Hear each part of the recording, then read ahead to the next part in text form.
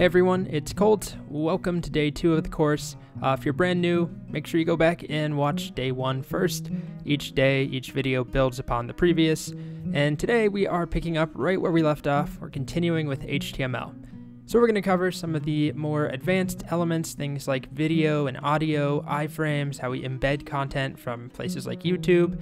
We'll also cover some less exciting but equally or probably more important elements like spans and divs, and then some oddballs, subs and soups, supertext, subtext, and horizontal rules. And just like yesterday, there will be a homework assignment at the end. So a couple of things to get out of the way up front. I know it's a little bit annoying. First of all, while we're on the topic of homework, yesterday there was a homework assignment. If you're looking for a solution that you want to compare your code to, or if you need to reference a solution, if you had any questions, the download for today's lesson or today's lecture, there's a single link in the description. It includes the code that I type throughout this video. It includes the homework assignment for today, and it includes the solution from yesterday's homework. So there are 2 folders in there, today's homework and then yesterday's homework. In there you can see my solution for this big cats exercise. All right, and the second thing is an ask on my end. If you enjoyed the video yesterday, or if you are enjoying the one today, or if you just want to stay up to date, consider subscribing. You'll see all the future videos, and you can always unsubscribe at any point. It's just a single click away, and so is subscribing. So, just a click. And more importantly, if you're enjoying the videos, please consider sharing them with any of your friends, family, coworkers, especially if you know anyone who's cooped up at home like I am, anybody who might want to learn something new for free at home. Things are crazy, obviously. On that note, I hope everybody is doing well. If you're locked up like I am, or out in the world, free as a bird, hope you're all doing well. Crazy times. All right, with that out of the way, let's get started. So we're going to begin with 2 elements that may not seem that useful at the moment. They are called span and div. They are useful though once we talk about styling, but we need to cover them now just because you'll probably see them and they're worth talking about. So I'm on MDN, the website I showed yesterday. I'm looking at the element reference for span. You can find all the elements here on the element reference page, and then find span, or what I usually do is just Google search. I'm sure that's what I did. If we go, Google search MDN span. That's how I find things. So what is a span? Well, according to MDN, it is a generic inline container for phrasing content, which does not inherently represent anything. Okay, so let's start with this first part, inline. Yesterday, we talked about the difference between inline elements and block elements. Block elements force themselves onto their own line. Inline elements can get along, they can fit between other elements, they fit in line. So a span is an inline element, unlike, say, an H1, which is a block level element. So I'm going to make a new file. I've actually already done it. I've named this one index.html, and the only reason I named it that is that it's very common to see. You can name your file whatever you want, but I figured it would be good to introduce this common name, index.html. It's a name that's commonly used for the main page of your website. If you have multiple pages, you've got one main page, or just the entry point into your website, but you do not have to name anything index.html. So I'm going to make my little skeleton here, and usually, as I mentioned yesterday, I just type exclamation point and hit tab, but let's go through this. See if I can remember doc type. I rely on that crutch too much. I can never remember where the exclamation point goes here or if it's here, but it is right there. So instead of using that crutch, the autocomplete, let's go through the basics. We need our HTML. We need a head element, which should have a title, and I'll just call my page more elements. And then I'll add in my body, which is where all of the content goes. And let's begin with a H1. So we saw this yesterday. I'll just go with more elements. This will be the main heading on our page. I'm going to refresh my page in the browser where I've opened this. Remember, you can double click your file, drag it to the browser. You can do a file open and find your HTML file. And I'm going to show you something just very quickly. We have not talked about these developer tools, so don't worry about it. But what I'd like for you to see is that when I hover over this H1 with these Chrome developer tools, you can see that the H1 goes all the way across the line.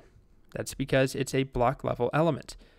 Now, if we add in a paragraph of text, I'm going to use another little shortcut coming from VS Code. If I type lorem L-O-R-E-M, and hit tab, it will expand into, I think it's 50 words. I'm not sure how many words, but some number of words of lorem ipsum text, which is just common placeholder.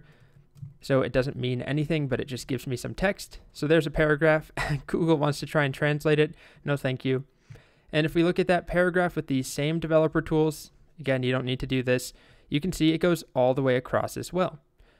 But if I put something in like below this H1, an anchor tag, and I'll just give it some random href equals, I'll just make something up. It doesn't matter. I'm not going to click it. I'll refresh.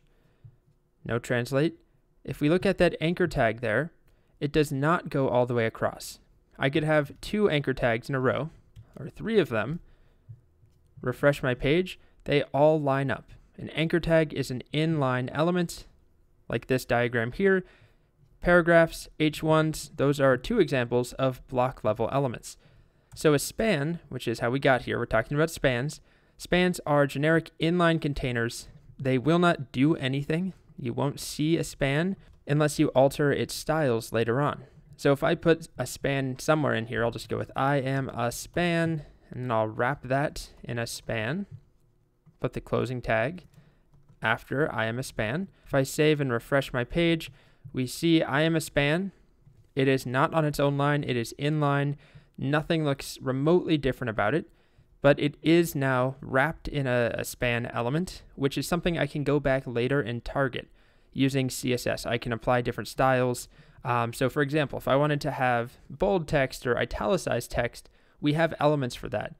But what if I wanted to make one piece of text a color or a different font size within a paragraph or even within an H1? If I wanted the first letter to be much larger or a different font or a different color, I need to have some way of targeting one letter or a couple words. So spans are one option for doing that. Spans are just a generic wrapper that you can put around some content. They are inline. And on MDN, the example they use is making ingredients in a recipe red. But essentially with CSS, you target things based off of their element type. So you could target paragraphs and make them red, but that would make all of this text red. With a span or multiple spans, there's one for each ingredient, we can get much more specific about what we're making red. But we haven't gotten to that yet, so for now a span is not going to seem all that useful. The second element is kind of similar. It's called a div. It stands for a division element, which I always forget. I always think divider, division. It doesn't matter what it stands for because it's another generic container. It's a generic container, but it is not inline. It does not inherently represent anything. It is instead used to group content so we can style it later. So as an example, here is an image and a paragraph. And if I want both of them to be grouped together so I could put a border around them or background color, I know it's not very pretty. Once we get to CSS, we need something to hook onto, something to add a border to. So we could just add a border to an image or to the text, but if I want them to be grouped, I can use a div. So it's not going to be anything that we can really see or look at right now, but we'll add a div in. So back in my HTML, if I wanted to, I don't know, let's say I have 2 paragraphs. So I'll make another paragraph with more lorem ipsum text. I could wrap both of them in a div and close it after that paragraph. Now I just have a generic container wrapped around those 2 elements. I'll refresh. Yes, we have our second paragraph showing up, but we don't see any evidence of a div there. Doesn't seem like anything happened. And nothing really did happen. There is a new element, but we're not styling that div in any way. And those 2 elements are now out of the way. They're very similar in their goals. The main difference is that a span should be used for pieces of text. A div should be used to group content. It's also generic, but it's used to group content so that you can later apply styles or do something for multiple elements at once. All right, so now that we have those 2 out of the way, we're going to move on to some slightly more exciting elements. Now, I did only say slightly more exciting. The first element we'll take a look at is called the sup or superscript element. It's how we specify that some piece of text should be displayed as superscript. And as you can see here, it's for solely typographical reasons. Superscripts are usually rendered with a raised baseline using smaller text, like that right there, where we've got the exponent a squared plus b squared equals c squared. So we've got superscript, superscript, superscript. If all you want is to make text smaller, You should never use superscript. That is not the idea. We will learn with CSS how we can change the font size of any text. It doesn't matter what sort of element it is. Superscript should be reserved for cases where you actually have valid superscript text, something that should be raised above the baseline of the font or the rest of the text. So exponents, citations, or footnotes sometimes. I'm sure there are other things. I guess copyright symbols would be an example. Anytime you need some small text that is raised off the baseline, that is supposed to be superscript. So the element name or the tag name is SUP for superscript. Why don't we, in order to make this more visible, I'll do an H2, and I'll start with A2 plus B2 equals C2 without any superscript. There we go. Now I'm going to add in a superscript SUP element around that first 2. Save. I refresh the page, and now that 2 is superscript. So we can do that same thing. One thing I'll show you is that in VS Code, if you hold Option and you click, you can spawn multiple cursors. So I don't want that many. I'll go back, and right before the 2 of B2 and then right before the 2 of C2, I can click and have 2 cursors, type my SUP, and then hit the arrow key to the right, and now I can close that SUP. I don't have to type it twice. Okay, refresh the page. A squared plus B squared equals C squared. So along with superscript, we also have subscript. The tag name is SUB. Subscript is text that is displayed below the baseline of your text. So I'm trying to think of examples. In this case, a molecule. So writing down chemistry formulas, I guess. I'm sure there are some other examples. Do they have anything else? Footnotes. If you want to put a footnote number like that. Mathematical stuff using variables, x1, xn, chemical formulas. Probably not all that common. Not something you really need to know, at least not up front. But while we're here, might as well be comprehensive. So let's do H2O. No subscript. And then come back and add our SUB element around that too. SUB, close that correctly with that tag. /sub, save, and refresh our page. Okay, so that's superscript, subscript, pretty straightforward. Now we're actually going to see something a bit more exciting, HTML video elements. So the video element is how we can embed video content on a page. We also have an audio element. We'll start with video. There are quite a few attributes that we could cover. We won't go over every single one, but we'll go over the basics. So the element name to add video to a page is just video. We need an opening and a closing video tag. And then we need to specify where the video is or what resource should be played here. Just like with an image, we had to set a image and then give it a source attribute, src, and set that to, I don't know, flower.jpg or something. Same idea, but with a video, we want some video content. And I've actually gone and downloaded some free stock footage from this website, Pexels. If you have video at home you wanted to use, if you had a promo video you wanted to put on your website, or you'll often see something like this. Right here, this header is actually video. We don't have controls, I can't change it. It's just in the background, there's no audio. That's pretty common in a lot of newer websites where there's a big video in the background just to give some visual interest. You obviously don't want something important in the background. It's just sort of to add atmosphere or to make, I don't know, to improve the design, apparently. So you can download free videos, whatever the video is, it doesn't really matter. Let's just take one of these, this one here, free download. Okay, so it's downloading, you can see it there. And then I'm going to put it in the same folder where my index.html file is. Here it is, it's called mountains.mp4, or I renamed it to that. Name it whatever you want. Take note of that extension. Most videos that you download these days will be MP4, but there are other video formats.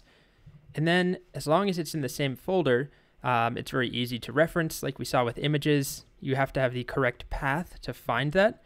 So on a video, we also have a source attribute, and I'm going to set it to mountains.mp4. If I had it in a subfolder like video/mountains.mp4, that would work if I had a video folder with mountains inside of it. But I'll just put it in the same directory. All right, so I'm going to save. This video is quite large, and you'll see that here. It takes up a lot of space. It's also not playing, and I don't have a button to play it. I'm clicking, I'm double clicking, I'm hitting enter. It's not working. It's just looking like a big image. So before we see how to play a video and how to add controls in, we will resize it. Usually the way you would resize something is via CSS, but we haven't covered that. So there is another option. If we go back to MDN, on any element that you look at on this website, developer.mozilla.org, there is a list of attributes. So we'll see source on here. They're alphabetized. Here we go. Source, the URL of the video to embed. Then the one I want to highlight is width. Width is how we can set the width of the video's display area. We haven't talked about CSS. Generally, you don't want to set a width in your HTML, but we can, and it will make it a little bit more workable for us. So width equals, it's an attribute. We need quotes and an equal sign, and then it's actually expecting a pixels value. CSS pixels we have not talked about, but if we do 400 px, whatever that number is, px, that will set the width. So 400 pixels wide is what I'm specifying. There's also a height, not height. Refresh. Now we have a much smaller video. Maybe we could do 800, at least on my browser, my computer screen. 800 that's manageable. Now we need to talk about how we get this video to play. So there's a couple options. One is to set an attribute on there called autoplay. If specified, the video automatically begins to play back as soon as it can do so without stopping to finish loading the data. There is a note here. Sites that automatically play audio or videos that have an audio track can be an unpleasant experience for users and should be avoided when possible. You've probably had that experience. I remember when I was trying to adopt my first dog in New York, Rusty, rest in peace, Rusty. I went to a shelter's website. It was a little shelter run by this one woman, very sweet woman.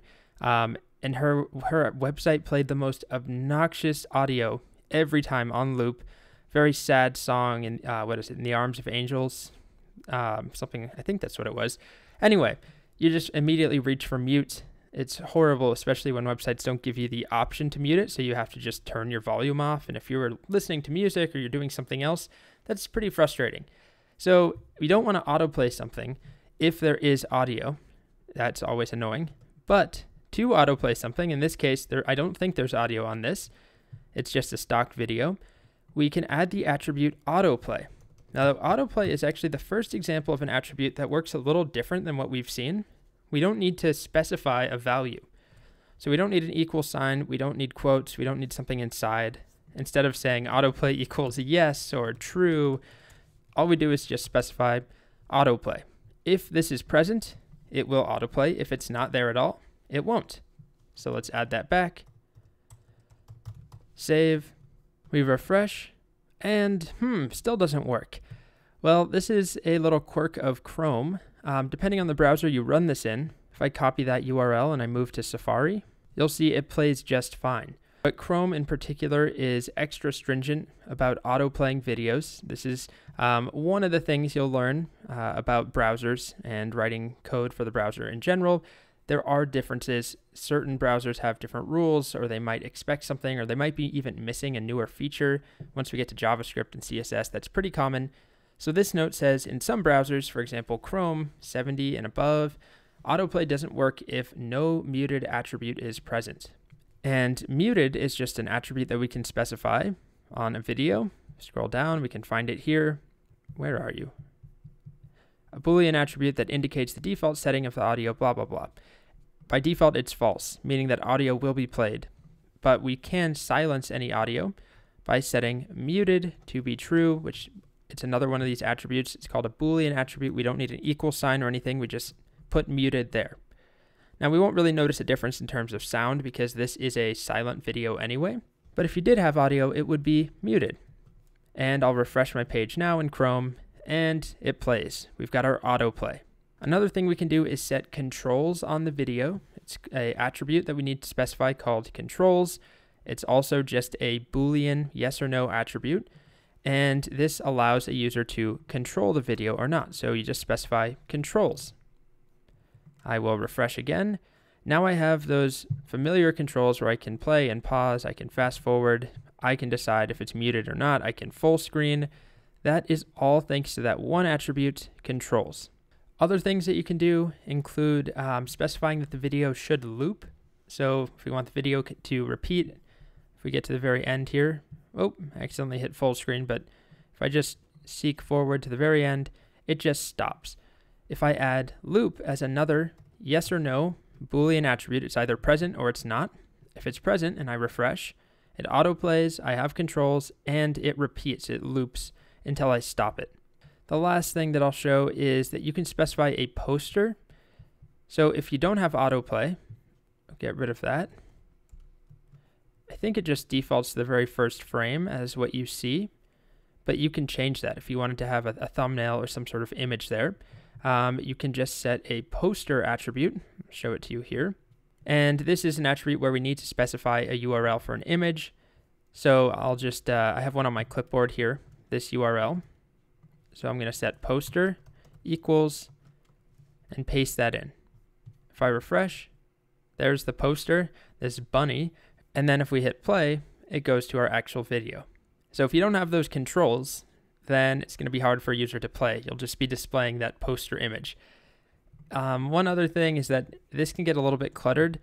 So you can format these however you'd like. If you would prefer to do this, totally valid. It's a little bit longer, but it's also potentially easier to read. Next up, we have a pretty similar element, the audio element, which is used to embed sound content in a HTML document. So yes, you could just have some music playing on your web page if you wanted to make a 90s-ish web page. Totally fine, although kind of frowned upon if it auto plays and a user can't turn it off. That's horribly frustrating, as we've discussed. But most of the time, I'd say it's not that common to have audio just available on a web page unless you're doing things like making a game, a JavaScript game. You want a soundtrack. Maybe you're doing a slideshow. Maybe you have a web store, you're selling MP3 tracks, and you want a free preview. Those could all be done with audio elements. So while we're talking about video, might as well talk about audio. It's basically the same format. So audio is the name of the element, and then we have our source attribute. So I actually have a little piece of audio I made a couple nights ago on my iPad. I was locked in the house and bored, and my internet was not working. So I played around with the GarageBand app on the iPad, and I called this iPad song.m4a, which is the file type. Let's see what happens if I just load that up. If I refresh the page, we won't see anything different, and we also won't hear anything for the same reason that we discussed with video. Chrome, at least, newer versions of Chrome, are not going to autoplay anything unless you can guarantee that it's muted in the case of a video. I don't know if that would even work in audio. If you could specify that it's muted, it kind of defeats the whole purpose. At least with video, you still have video to look at. But if we add in controls, which just like the video element is going to specify that we want to have controls available for this audio element, we now have these controls here. These controls are implemented by the browser, so they will look different depending on the browser you're in. I didn't do any of this. I just said make me an audio element with controls. Now let's see if it works. There we go. So we've got the standard controls. We can change the volume. We can play and pause. Pretty straightforward stuff.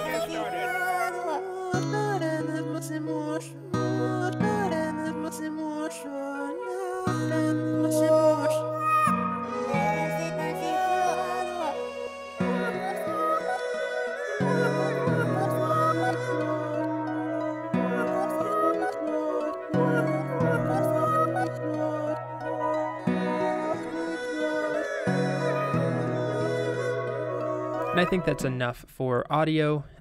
There are obviously other attributes, other things that you can do with audio. There are things like specifying if the audio should loop. You can make it muted at the beginning. But overall, it's relatively straightforward. Next up, we've got a very curious but potentially obnoxious element called an iframe. It stands for inline frame.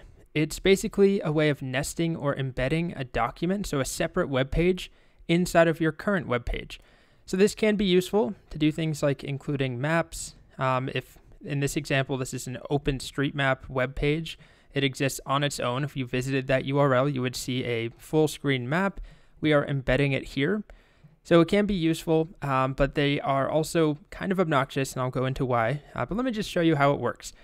We need to set up an iframe element, so iframe, and just like with an image or a video or an audio element, we have a source attribute. But this source attribute is going to be a web page, not a MP4 file or a JPEG or something. It's a web page. So I'm going to use this Wikipedia entry. These are the moths that I have been raising. And I'm just going to put that right there inside of source.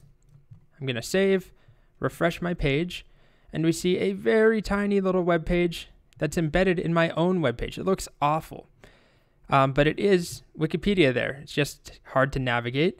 And a site like Wikipedia is probably not something you would ever embed anyway, but you can. It's just not great, right? It's kind of a bad experience for a user. Also, in terms of accessibility, it's horrendous. If a user is using a screen reader, they're coming across each line, trying to understand what things are, and then all of a sudden, the content just jumps to completely, potentially unrelated content, new structure. There's a nav bar here, there's a sidebar, there's a logo, there's probably a header in here, and that could be very confusing. If there's a header on your main page, then all of a sudden another header. So usually what you want to do is specify the title attribute, which we can read about here. There you go. Specify a title that includes information like something page, Wikipedia page, or embedded map, something that's clear as to what somebody is browsing if they can't see it. So we'll go with Wikipedia page on moths. I think they're Cecropia moths. Okay. Then we can also set a width and a height. So again, something you often would do with CSS, but I could make this a bit larger. How about 400 pixels wide? Let's see how that looks. And then for the height, I don't know. Let's just do a square. Oof, so ugly. I'm going to get rid of this anyway. It's important to note, though, that you cannot just embed any old web page. If I try to do, I don't know, google.com or something, www.google.com, a lot of web pages are going to prohibit, they're not going to allow themselves to be embedded in another document. And a lot of the time that is done because iframes sometimes are the source of, or they can be a weak point in a web page. There are security issues if you don't know what you're doing. So my recommendation is to pretty much avoid iframes as much as possible, especially writing your own. But with that said, there are certain times where iframes can be very nice. You may have seen this before. If you try and embed a YouTube video, if I go to YouTube, here's yesterday's video. If I click share and then embed, it gives me this little thing to copy right here. And if you look closely, it's an iframe. Now it has some other stuff we haven't talked about, but I'll copy that or just click the copy button and paste that in my HTML document. And I'm basically embedding a web page. But if I went to this web page, let's try visiting it now. It's just the full screen video. So we're embedding this. This allows us to get the standard sort of YouTube player instead of just a single video file. Also, YouTube can track who's watching what. They can recommend new videos after you finish. You know, they can put their ads in there. So there are other applications, other websites that have embeddable content. You can embed tweets using iframes. You can embed Spotify previews, Vimeo videos.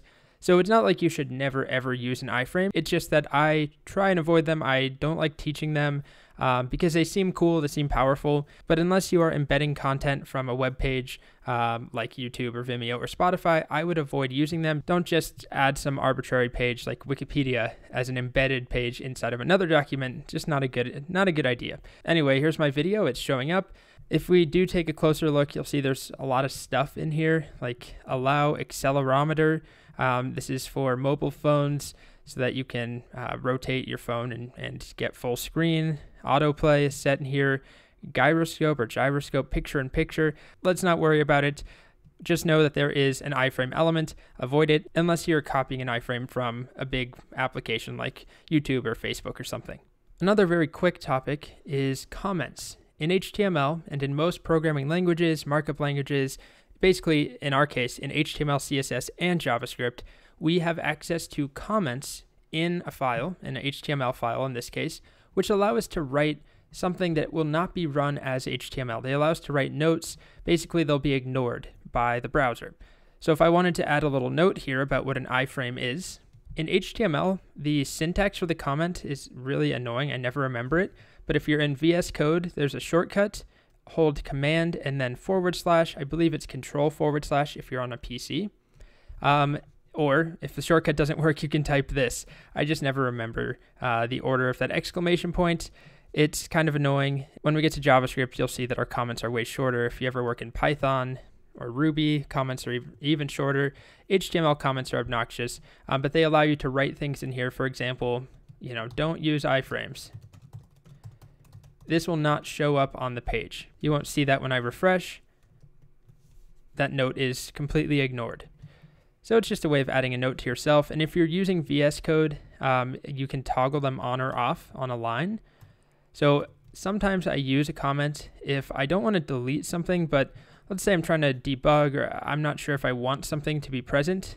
If I'm not sure if I want this video, I could select it, and instead of deleting the whole thing, I can just comment it out with that shortcut, Command / save.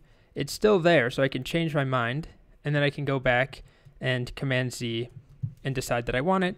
It's just an alternative to deleting. So one last, and I mean it, very quick element that I'll show you is called an HR. It looks like this. And honestly, it's not that useful most of the time. It stands for horizontal rule. It will make a line going across the screen by default. If you don't style it, it looks like that.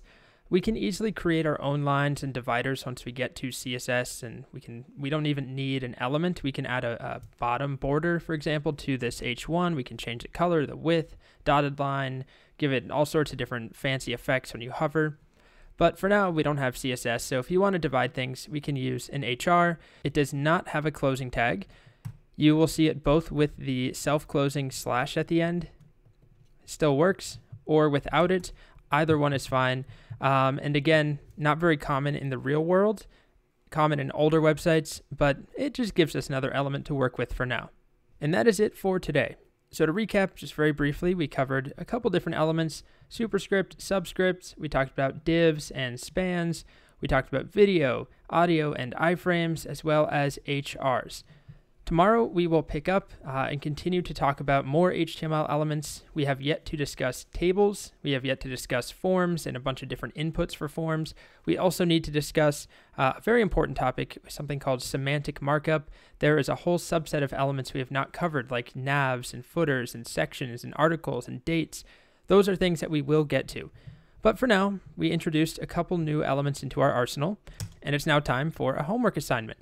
So as always, I hope that you do these. I hope if you have the time, you have the willpower, they're definitely worth it. You will learn a lot more by doing these than just watching the videos. So in the download for this YouTube video, in the description, there's a single link you can download. It includes my code from today, as well as a homework folder. And this homework folder will include your starter text and some files that you'll need. So I've given you a file of text that you will need to mark up, and our end result will look something like this right here. This is an instructional page about how to unstick your cat when she gets stuck to the window screen.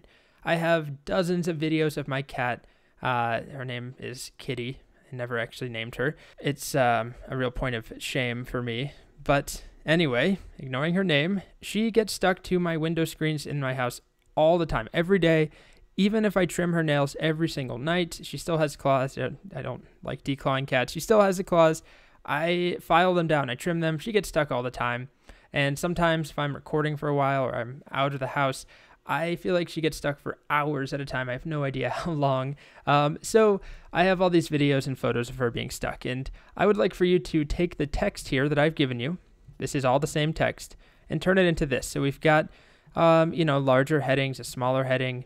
Oh, a line going across the screen. How do you do that? I got a paragraph of text. There is some bolded text within the paragraph. We've got another smaller heading. Then we've got the list of instructions that is it's numbered, so it's ordered. Some italicized text. There's some other things I'll come back to in a moment that are new that I'm actually asking you to figure out. We have some more text. We've got a link. Notice the link is italicized too. It's not just a regular link. It has italics or italicized text. There's an image and there's a video. So this video is me helping my cat get unstuck. Again? Every day, kitty. Every day. I'll put a compilation of this together at some point. Right. I literally have probably 50 of these videos. Sometimes she gets both claws stuck, both front claws at the same time. She's like Supermaning into the window. Anyway, there you go. So I've included the video for you. It's called stuckkitty.mov. I've also included this image. So I'd like you to include both of those. So you'll need to make an HTML file. You'll need to write the proper skeleton. And then you'll need to take this text and add it over one piece at a time and wrap it in the correct HTML elements. But the very first thing I'd like you to do is, you can see with this note at the very top, research something called entity codes. These are going to be very important for this exercise at least. You've probably noticed there's a copyright symbol there. There is a up arrow here. There's a heart here. Those are not part of some font. They're not emoji or what are those, wingdings, webdings.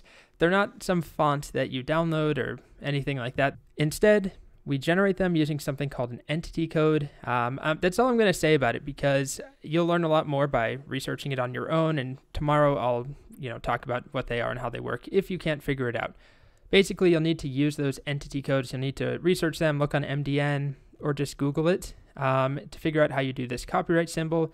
Notice that it is raised off the baseline, so it's not just a copyright symbol. It's in some sort of element. Then there are a few more details. This video here, I've written down, it should not autoplay. So when the page refreshes, it is not autoplaying. It should not be muted, so there is audio. Are you stuck again? And it should have a width of 500 pixels, and it should have controls. As you can see, I can control this. That's all good. And then this image down here is located in the same folder, kittyunderbed.jpg. I'd like you to make it 500 pixels and give it an appropriate alt text or alternate text. Otherwise, make this bold, make this italicized, put the up arrow, put the heart there, and then make this link italicized. You can make that link go to whatever web page you want. For me, it's going to the Animal Crossing New Horizons homepage, but put it to just any valid URL, and that should be it. So you can download this code. It's not really code, but you can download this starter file with the text. There are instructions embedded. So you remove this that says put copyright symbol here, remove that line, remove horizontal rule here, heart symbol here, these notes. But overall, this is the main text that you'll need to mark up.